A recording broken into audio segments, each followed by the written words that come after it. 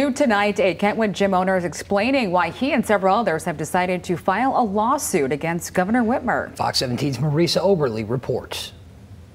This Kentwood gym is one of 8 plaintiffs listed in that lawsuit. The owner tells us he feels like it's his responsibility to be a part of it, arguing that this is needed to not only save small businesses, but keep people healthy.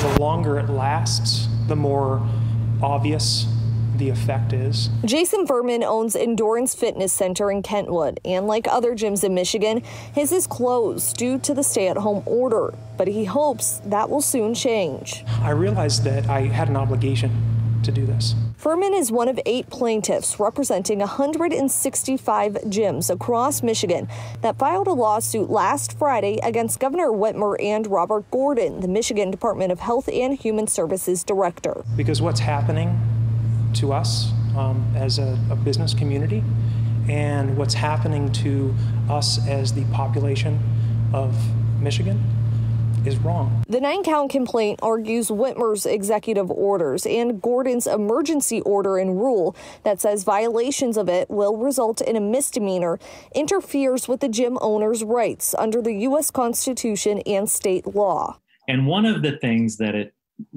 says is that the citizens of one state shall enjoy the rights of the citizens of the other states. And here, all of our border states, the gyms are open.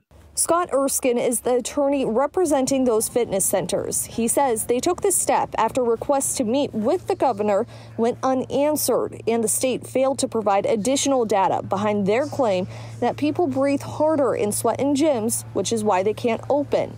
Erskine adds his clients agreed gyms needed to be closed at the beginning of the pandemic, but now feel they should open because of the physical and mental health benefits exercise could provide, as well as the gym's abilities to properly follow safe guidelines. Starting to feel desperate because these are businesses that they've spent years building. There's no hearing date at this time, but Erskine says the defendant's attorneys accepted the lawsuit Tuesday and should move through within the next few weeks, a step that Furman is happy about. Why should one business be forced to be closed and another business be allowed to be open? And in that interview, Erskine said that dozens of other gyms will now join that lawsuit next Monday. We did reach out to the governor's office and director's office for an interview, but a spokesperson declined, saying that they don't comment on pending litigation.